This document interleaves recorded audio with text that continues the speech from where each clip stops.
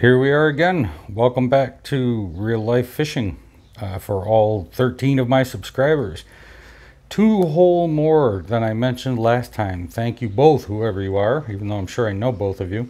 In any event, here we are on this wonderful Sunday afternoon. Just got done fixing all of my maps. If you watched the previous couple of episodes there. But so I'm sure at least some of you were wondering, why am I not out fishing on a beautiful Sunday afternoon?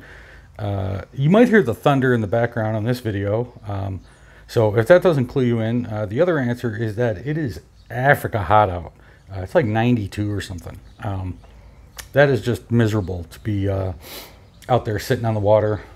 No shade, and there's no wind today. It's just a rough day for fishing in terms of heat. So what are we looking at here? All right, so we're looking at transducer for my Helix, and I'm sure that at least one of you is in the know, and you're looking at this thinking, hey dumbass, you installed that on the wrong side of your boat, right? Because if you only have one of these, it's supposed to be on the other side, and you only see one in this this picture, don't you? Yeah. Well, let's go over to the other side. There's 2 more. Look at that. So why do I have 3 transducers on my boat? First of all, everybody should have at least 2. These 2 that we're looking at here. The reason that everybody should have at least 2 is these imaging transducers are pretty expensive. You know, I think these go 350 bucks or so. And then there's that little one there, right? That's just a little 2D only, right? That's a little skimmer. You can get those for, I don't know, I think 50 bucks or something like that. So that skimmer hangs below the bottom of the boat, and the imaging transducer is above it, right? I don't know if you can make that out there, but yeah, there you go. That's probably a little bit better, right? So the reason they're installed like that is so that if I hit anything floating in the water and I knock off a transducer because it's hanging below the bottom of the boat, I want to knock off that cheap one. I don't want to knock off that expensive one. So the imaging transducers are above the bottom of the boat, and the 2D skimmer sits below the bottom of the boat so that it's in the water when the boat is up on plane. And those imaging ones get pulled up out of the water, right? So I've got the one imaging one over there and another one over here, right? So now you're saying, well, geez, why do you need $700 worth transducers on the back of the boat? Well, the answer to that is that I really, really like my side imaging. And when the motor is trimmed under all the way, it can actually get in the way. I don't know if I'll be able to do this with it being, nope, I'm gonna hit the concrete. So anyhow, when the motor is trimmed under all the way, it can get in the way of the imaging. You know, I mean, hell, it can be in the way of the imaging right now. You know, if I were only using one transducer. But since I've got an imaging transducer on this side, and I've got an imaging transducer on this side, there's a Y cable that you can buy from Humminbird that splits the signal so that the side imaging transducer on this side only gives me the right side, and the one over there only gives me the left side, right? So I don't have to worry about the motor being in the way and blocking part of the side imaging beam. My 2D comes from that little 2D skimmer, which is split off using another Y cable. So I've actually got 2 Y cables in the boat. And then the down imaging comes from the right-hand transducer, and the left-hand transducer only provides left-hand side imaging. And then temperature comes from that little 2D guy as well. I believe I'd have to double check that, but if it doesn't come from the little 2D guy, then it comes from the right-hand side imaging. But so that's why you want to have multiple transducers on your boat, right? So that the motor doesn't get in the way and block part of the left-hand beam, right? Because if you've only got one, you're supposed to install it on the right-hand side of the boat, you know, on the driver's side, the starboard side.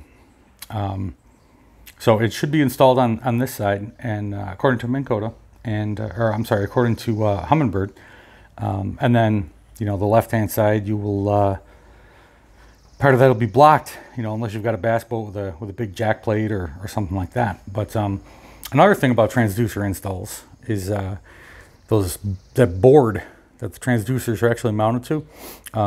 That's just a piece of plastic. It's a composite board. I used them on both sides. I picked them up at the local farm store. They sell fishing stuff, and they've got graphs and these graph mounting brackets or boards or whatever they're called. But it's just a piece of plastic. And I screwed that into the hull. So then that way I can move transducers around, replace them, whatever, without having to drill more holes into the hull. You can see there's some extra holes. Things have been moved around, replaced, whatever. And I didn't have to drill any more holes in the boat. They're just in that plastic. So it works out very well. It's another thing I would definitely recommend.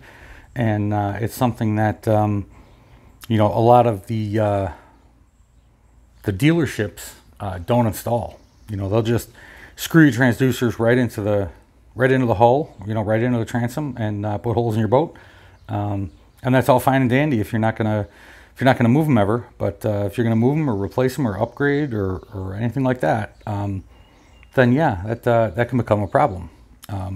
So another benefit though of having the two different side imaging transducers like this is that you can adjust them for tilt independently, right? So you look on the forums or the Facebook groups and you see guys quite frequently, hey, the right hand side of my imaging is nice and bright, but the left hand side is dim, or vice versa, right? And so what happens there is that when you mount these, right, the tilt this way, right, controls that brightness, right? Because so this right hand one, if I've got it tilted like this, then a lot of that right hand imaging energy is going to be directed toward the surface of the lake instead of down into the lake to pick up the bottom, right? But then if this is the only one, then the left hand one is going to be mostly directed down, right? And so you're going to get more of it back because there's not so much even going to the side. So in that case, then the left hand side would show up very, very bright and the right hand side would be dim. So having two different ones, you can adjust them independently, right? And that's really nice for if you don't always fish with the same co-angler, or if you don't always fish with an empty boat, right? If you've got different numbers of passengers or just different passengers that weigh different amounts than one another, the boat's going to sit different in the water. And so it might be cocked a little bit to the starboard one trip, cocked a little bit to the port the next, right? So having the ability to get those imaging transducers adjusted perfectly to ensure the best quality image, you really need two of them in order to do that. So that's the reason why I chose to do that. And then you'll see that my cable routing is nice and clean. Some folks don't like the fact that I come up through these little flaps on the bilge, but whatever. So water comes in there. Water goes back out there too. I'm not that concerned about it. But so the cables all go up then right into here, along with the throttle cables and all that other stuff. And here's my puck, right? We were looking at that from the driver's seat of the boat. Right, so there's the puck. There's the transducer, right? I could not get that puck any closer to the location of that transducer unless I mounted it on the top of the transom here itself. And I wasn't going to do that. So that's where it is. I'm pretty close. Now I just got to remember to make sure it's selected on the graph while I'm recording, right? For those of you that were curious, I did manage to save at least some of that data. But yeah, most of it was garbage and it's going to need to be redone. But so if we get back to trailering now, I didn't have the back of the trailer very accessible when I did the video about the trailers. But so you can see my reverse lights on the trailer. But these transom straps here, these are made by Boat Buckle, right? And if you don't have these on your boat, I highly recommend that you get them. Right, they're on both sides, of course. They're sold in a pair. But the thing I really like about them, see if I can capture this on the video here. Yeah, so you just click here and they pop loose, and they're spring loaded so they don't drag all over the place, right? That bottom piece is obviously bolted to the trailer, but so they're not dragging all over the place. And then you get the boat back on, you're rehooking up, you just grab, put it back in the eye, right? And then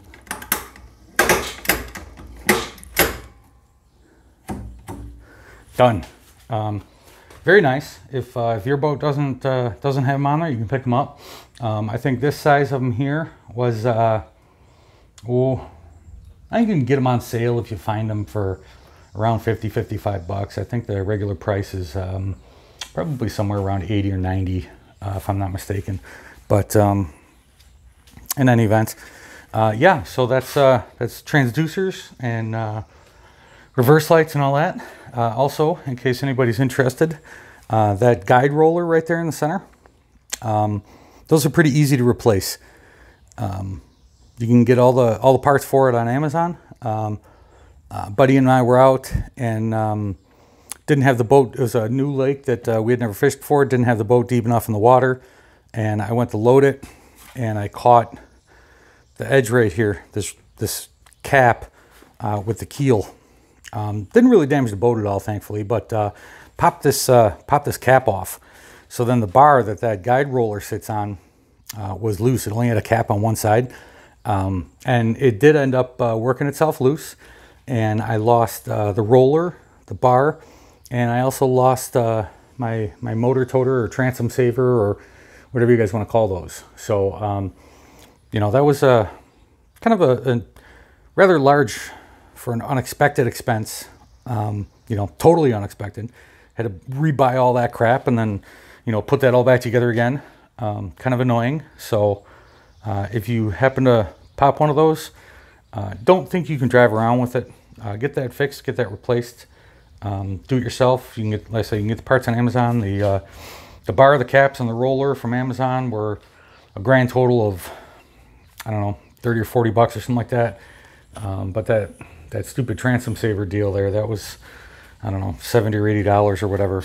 It's kind of irritating that I lost that, but it is what it is. These things happen. So yeah, hopefully you guys learned some about how transducers are mounted on here. And if you've got any questions, feel free to drop them in the comments, and make sure that you hit that subscribe button down there in the bottom right if you haven't yet. 13 is an unlucky number. I need more. See you guys.